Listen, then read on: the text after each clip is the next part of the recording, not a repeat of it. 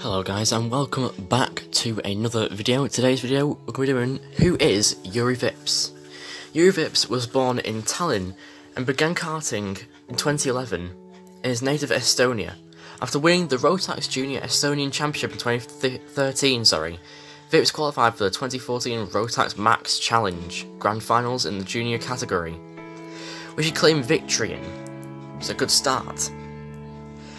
In Formula 4 in 2016, Vips made his single-seater debut in the Italian F4 and ADAC Formula 4 Championships with Prima.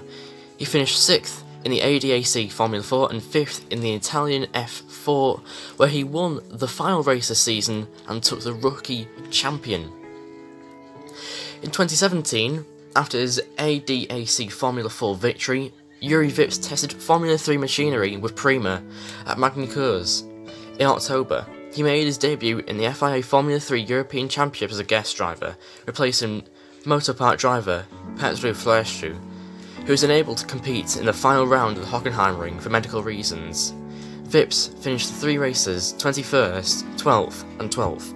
Before we carry on, I'd like to say a big thank you to our fake sponsor, definitely not a sponsor, Wikipedia, for all this information I'm using for this video here today.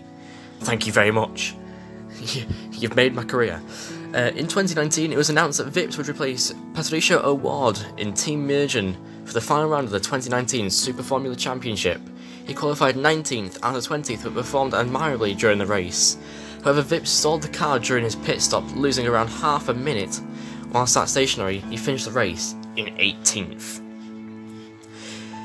He's got 8 starts, 0 wins and 1 podium in his Formula 2 career so far for the high-tech team. His best finish of 16th in 2020.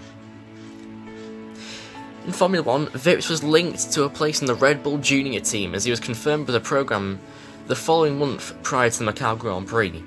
If you want to go watch about the Macau Grand Prix, I've done a video, go watch it.